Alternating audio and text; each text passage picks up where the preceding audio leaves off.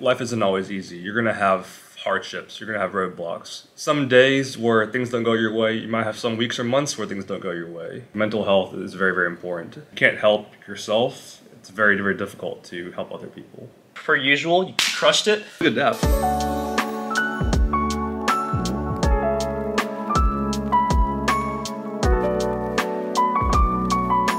It's been a minute, but welcome everyone to Sippin Soju podcast. We have a long-awaited guest here, Dr. Allen Mao, my older brother.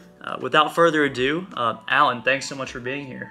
Yeah, thanks for having me, bro. Absolutely. Good to see you again. Yeah, good to see you as well. I know you took vacation time off for this week just to visit Madison, Wisconsin. So, per usual, always a good time having you here. And yeah, I guess for folks who may not be familiar with who you are, do you mind giving a quick introduction as to who Allen is and what you're doing today? Sure. Yeah, so for y'all who don't know me, I'm Max's older brother. I grew up in Florence, Alabama, and I did my undergraduate at UAB in Birmingham, Alabama. And then I went on to do medical school right after that in Mobile, Alabama. So that was 4 years at medical school. And then I'm currently doing radiology residency at the University of Florida in Gainesville, Florida. And that's a 5-year program. And for those of you who don't know what radiology is, basically it's the field of medicine where we use imaging to diagnose and treat diseases. So that could be things such as reading x-rays, reading CTs, reading MRIs, but we also do image-guided procedures as well, which are minimally invasive. For those who may not be familiar with your medical journey, do you mind providing a little more insight as to what first got you interested in medicine and why you chose that career path? So I was always interested in science growing up, such as like chemistry and physics, but I guess what drew me to medicine was my desire to help people. And I have a personal story to share. Just, Max also has experienced the same thing, but when I was a senior in high school, my dad was diagnosed with liver cancer. And that was pretty tough on our family. And then during my first year of undergraduate at UAB, he passed away from liver cancer. And during that time, I wasn't always around to help him as a caretaker. So that kind of struck me pretty deeply. And so from that point on, I made a journey to kind of, try to become a doctor. One of my dad's dream goals was to become a doctor. And so I'm sure if he was here today, he'd be very proud of where I am right now. Yeah, absolutely, man. I know he's definitely really proud of you. Similar to the same life story that we both shared, like I can totally see the ambition for why you wanted to pursue a career in medicine. Ultimately, medicine is one of those really long journeys, right? You have schooling for a ridiculous amount of years, and just because you have the motivation to do it doesn't mean that you'll necessarily like it. One thing that we've talked about earlier this week is you've informed me that you've thoroughly enjoyed, radiology, which you're currently doing now, and you've enjoyed the process. I guess, what has made the process enjoyable for you? Because I know for a lot of other people who might have the ambition of pursuing medicine, they get burnt out. They feel these roadblocks, and they're not able to push past those. What has worked for you, and how have you navigated through that? Yeah, that's true that you mentioned that. Medicine in general is not an easy journey. So basically, like I mentioned before, I did 4 years of undergraduate, followed immediately by 4 years of medical school. And then for radiology, it's a 5-year program, plus probably 1 additional year of fellowship. So that'll be in total 14 years of education, Crazy. Which is a long time, consecutively. I guess one of the things that you need to make sure you have in your lifestyle is a good work-life balance. So in radiology, I'm very, very happy with the work-life balance I have. And also, it's good to have a very strong cohort in your class. And so, I love all my classmates. We're all best friends. And also, everyone else in the program is super, super nice and very, very supportive. And the faculty are very, very supportive as well. And so, ultimately, I'm very, very happy where I am right now. And I know that I've just begun because I'm a second-year resident right now. So I did 1-year internship, plus I'm in my first year of radiology right now. So I'm still very, very early in this process, but I can tell right now that this is something that, I'm happy that I ultimately went through with. That's awesome. I know you're happy. We talked about this earlier before we filmed the podcast. And going off of that then, I'm very curious what your take is because you're obviously a more experienced resident now. You've gone through the entire med school. You've gone through the entire, choosing a specialty, all that stuff. Do you have any insight as to what could make medical school and just the choosing of a specialty just like better for future applicants? Like what could change in this system? Because like from my understanding, obviously applying to medical school is a brutal process, right? It's very highly selective, dependent on standardized scores, dependent on, your personal experience as well. And oftentimes these numerical metrics that show that you do well in school, that show you know how to study, they don't exactly one-to-one correlate to you becoming a successful doctor or, having that drive and passion for caring for patients. In that avenue, like, do you have any recommendations on how like the system could change to be just better for folks who may not be as good of a test taker, but really do have the drive and passion and want to become a doctor? Yeah, that sounds like a good question right there. Yeah, so medical school, I guess when I applied, it really is dependent on two, major scores, like your step 1, step 2 score. Essentially, you have one chance to take this test, and not only do you have to pass it, you have to score really, really high, and if you want to get a competitive specialty. And so now they've actually done away with step 1 being just pass-fail now, and so they're trying to look into a more holistic approach. They want to look at your volunteering experience, your research, your extracurricular activities. So I feel like in that regard, they're trying to look more than just one score, because one score, it's tough. I've had friends who wanted to do a competitive specialty, but they didn't do very well in step 1. They passed, but you can't just retake the test again. And unfortunately, they did not match into those competitive specialties. And so I feel like with that being pass-fail now, it should give people a better chance, at least, because apparently people looking at your applications, they can't see your actual score. It's just pass-fail. I see. And also, I guess it depends on the time of the year as well. So I know right now radiology is pretty competitive just because a lot of people are seeing what a great specialty it is. During the time of COVID, some specialties, didn't do so well. Like, for example, emergency department, ED. A lot of people were very burnt out by COVID. They saw how, tough those hours were, and also being in the front line exposed to, COVID itself. And so ED has really taken a hit over the past couple of years. And also primary care as well. Like internal medicine, family medicine, those specialties apparently are also declining right now. And so I guess they're just, trends and fluctuations in medicine. But I think that, again, with step 1 being pass-fail now, it should provide for more people to be able to, expand their horizons and feel more safe applying to different specialties. I truly hope that's the case. And yeah, not only at the med school level where you said the standardized tests like step 1's being pass-fail.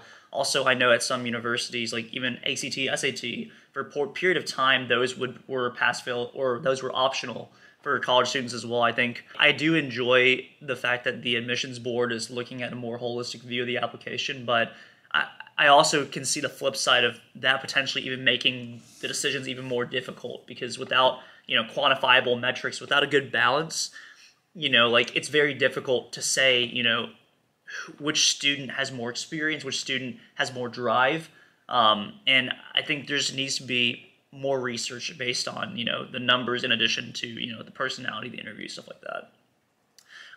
One thing you mentioned during your response was during the pandemic, the COVID period of time. I know you were like a first-line responder. You helped out in some of the clinics and stuff like that.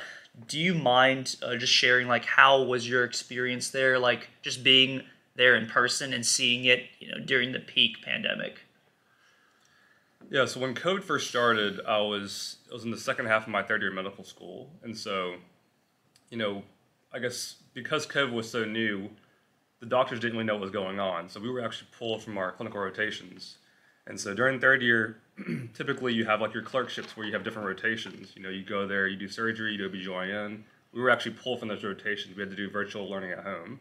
Right. And that also, COVID was, it's been a 2-3 year long journey. And so during the fourth year of medical school, when I was interviewing for residency programs, typically you go in person for interviews.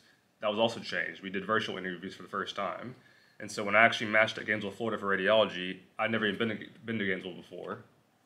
So there's that. And then going forth, my internship I did at a hospital in Gainesville, Florida, a transitional year. I was a first-line responder. COVID was still pretty difficult and still pretty deadly then as well. And so my first rotation at the hospital I was at was actually in ICU. And so I saw frontline people I talked to, die from COVID. It was a very, very tough process, because you want to be there to help, but a lot of times, no matter what, how hard you try or what you do, that's just the nature of the disease.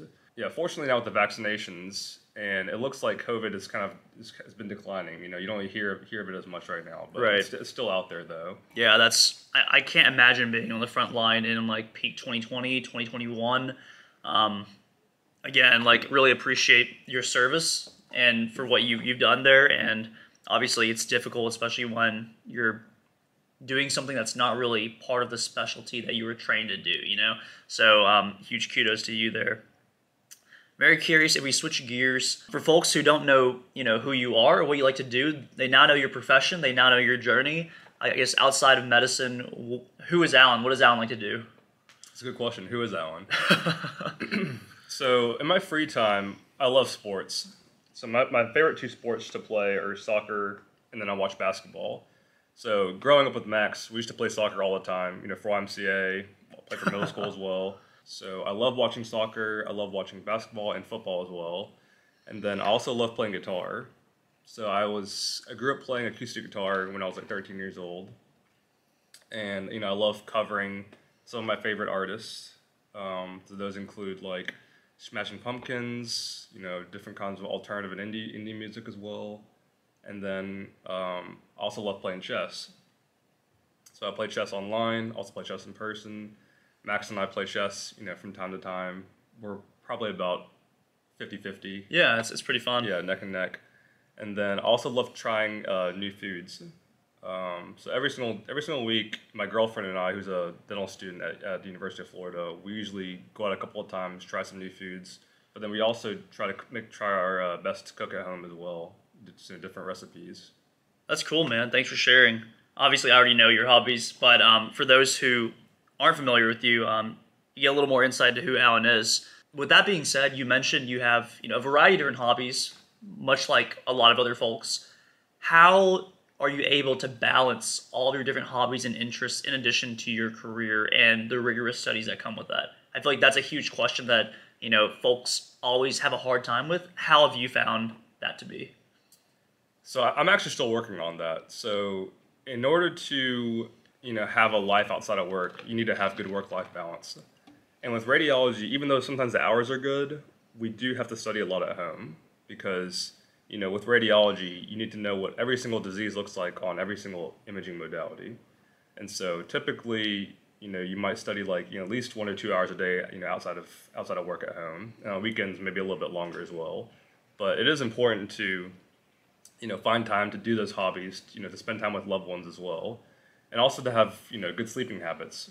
And so, you know, like I said before, like I'm still working on, you know, balancing all that because I'm not the best at it, to be honest. But it is possible with time management. And so I feel like right now the thing I struggle most with is getting enough sleep. But I've kind of been doing that my whole life, so. The sleep part is something I know, like we've talked about a lot. It's like the one free thing that everyone can do that can help recharge your battery. Something that I hope folks who are, you know, making laws or doing the regulations, at least in the medical field, I hope they start to prioritize and just make, you know, the work that a physician does, and regardless of the specialty, just more balanced so that that can be more attainable. And then looking back as well, it's like, you know, even 1 hour extra sleep means a lot. Right. Like, how much more are you going to get out of studying for 1 hour when you're running on fumes? You know, you might as well just call it quits, you know, have a good night rest, and then start fresh the next day. But I still struggle with doing that, so. Yeah, I know. Same here sometimes. Changing gears just a little bit, we've talked about your profession, we talked about your hobbies. I know that, you know, your main focus, at least for the next 3 years, is to just become a better resident and to just become the best radiologist that you can possibly be. If we, you know, look further ahead at your aspirations and career goals long term, you know, let's say in 5 years after you finish residency and you're an attending physician, what is your goal, you know, in 5 years? What is your goal in 10 years, professional and personal, if you don't mind sharing? Professional, obviously, would be, you know, to become the best radiologist I could become. Also, to choose a good, you know, subspecialty. So right now I'm leaning towards neuroradiology, but Okay. you know, the doors are still wide open for everything else. And then, you know, find a job that I'm happy with. I'm still deciding right now between academic and private practice. Those are, you know, two different realms. And then on a personal level, I would like to get married, also, get a house, and try to find a location that, has access to everything. I don't know if it's going to be a big city or a city on the coast, but those are kind of things I'm, having in mind right now. For previous podcast guests that I've had, when I've asked them about, their aspirations in 5 to 10 years, obviously the folks that I've had on the podcast, they've been in different stages of life. So I'm always curious to hear about, what's top of mind for those type of things. And you being definitely one of the older podcast members that we've had so far. Granted, you're only 20. Yeah, I'm 27 right now. You're only 27, and so Allen's only 27. He's a second-year resident, so he's very young for being a physician. With that being said, he's the oldest member of the podcast I think we've had so far. So definitely one of the more mature and wise ones. Like a boomer now. A boomer, definitely not Gen Z. As part of tradition, we're doing the halftime show. This time we're gonna change it up. We're gonna call it Hot Takes. So we're gonna ask Allen 5 rapid-fire questions, and we'll see how you deal under pressure. Okay? Let's do it. MCAT or Step 1? Which one was harder? Definitely MCAT. Because with Step 1, you at least got into medical school, and so you kind of knew that you had what it takes to be a doctor. MCAT's definitely harder because the stuff they ask you on the test, like random chemistry, physics stuff, like it doesn't matter after you take the test. And it's a pretty tough test too. After I took the MCAT, I thought I failed it. Whereas after I took Step 1, I also thought I failed it, but I had a better feeling than MCAT at least. When you don't have work, chilling indoors or being outside? I'll probably say being outside. I love going on hikes, even though Gainesville kind of sucks in the fact that, it's flat, there's no mountains at all or anything, but I love being outside, going to the park, going on walks with my girlfriend, playing sports outside like soccer, basketball, but, I'm also okay if it's raining and being indoors as well, so. Coffee or tea? Definitely coffee. I don't drink that much tea, but coffee kind of keeps me going in the mornings. Some days when I'm lacking sleep, which is almost every single day, it's good to get a little caffeine in your system to get going. So, summer or fall? I know Gainesville doesn't really have fall, like seasons, but hypothetically, I'd probably say fall. Gainesville, if you haven't been to Gainesville before, it's in the middle of Central Florida. It's very, very hot and humid, almost all year round. Like right now it's springtime, but it's like, 85, 90 degrees. In the days where it rains, which sometimes they call it Rainsville because it does rain a lot, it's very humid. Yeah, I think fall is just better. Fall, the weather's probably a little more cool, but regardless, if you haven't been to Gainesville before, it's basically hot and humid all year round. All right, last question, rapid fire. Cardio or weightlifting? Definitely weightlifting, because I just don't do cardio at all, and I probably should. Fun fact, actually, my first time running kind of was during COVID, because, we couldn't go to the gym. But Max recently invited me on a run yesterday, and we did a mile, and I was completely gassed, because that was the first time I ran in like 3 years. Yeah. But, it is important to do cardio. But right now, I'm part of Crunch Fitness gang, so Crunch Fitness. I try to do deadlifts, benching, and squatting, and I do go with some of my co-residents to the gym. So Crunch Fitness, you heard it first. Please sponsor us on this podcast. And then, as a side additional question with that, what is your favorite weightlifting exercise? If you only name one. Favorite is probably benching. I would say the best I'm at is squatting. So my legs are definitely the strongest part of my body, but I just think benching in general is just, you got bench, man. You got a bench press? Yeah, I feel that. You got to put on 2 wheels and then got to rip it out. So got to put on 4 plates. Exactly. Cool. Well, all right. That concludes the hot take segment of the podcast. Allen, per usual, you crushed it. That was a good dap. Yeah, we'll continue with the second part of the film then. Okay. Cool.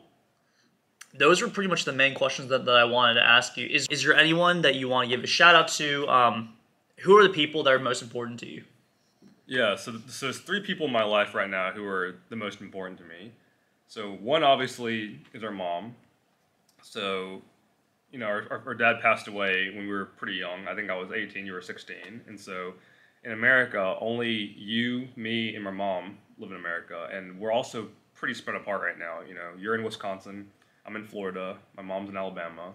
And we don't really get to see each other very often anymore. But we do have a group chat. We do text every single day. You know, after work, I'll call my mom, make sure she's doing okay. And then you, of course, you know, we talk every single day. Of course. They're texting, Snapchatting, you know, random pictures of ourselves, which make no sense. And also calling each other on the phone. And so we've definitely maintained a good relationship, you know, throughout, you know, us being brothers. And then also my girlfriend, Diane, who is about to graduate and become a dentist at the University of Florida. And I'm always, you know, so proud of her. And she's just, you know, a wonderful human being, always very caring. And, you know, I was very fortunate to meet her in residency. So we've been dating for about 1.5 years now, but I can already tell that, you know, this is going to go a lot further than that. Yeah, with that being said, super proud of you, man, and really happy that, you know, you gave credit to the people that are most important to you. So, Diane, if you aren't watching this podcast, would highly recommend you to watch it just for the shout out. So, I do have 2 cats that I love. Their names are Hugo and Mochi. And if you follow me on Instagram, sometimes I post, you know, pictures of them. I'll drop their Instagram handles on the screen when I edit the video, so they'll be on there. Yeah, I guess last question that I've asked every podcast member previously, so I guess this is kind of like a repetitive theme. What is one piece of advice or just learned lesson throughout life that you've acquired that, you know, you'd like to share to everyone else who may have stuck around this long? I'm going to take a little bit of time to think about this. Yeah, I think that'll be sometimes, you know, life isn't always easy. You're going to have hardships. You're going to have roadblocks. You're going to have some days where things don't go your way. You might have some weeks or months where things don't go your way. You know, you might have unexpected family deaths. You might have troubles at work, troubles in your personal life. But, you know, things always work. You have to keep on pushing hard, and also, you know, find time to, you know, talk to your loved ones. You know, making sure that they understand what's going on with you, because nowadays, I guess in this day and age, like, mental health is very important. You know, you see people, you know, die by suicide every day. You see a lot of physicians also struggle with mental health. And so, you know, being a doctor is very rewarding, but it's not easy at all. And so you want to make sure that your mental health is good. You know, you find time to do your hobbies, you know, again, spend time with loved ones, because if you can't help yourself, it's very difficult to help other people. Thank you for sharing that, man. No, I completely resonate with that. The most important selfish thing that you can do for yourself and everyone else is to make sure that you're okay.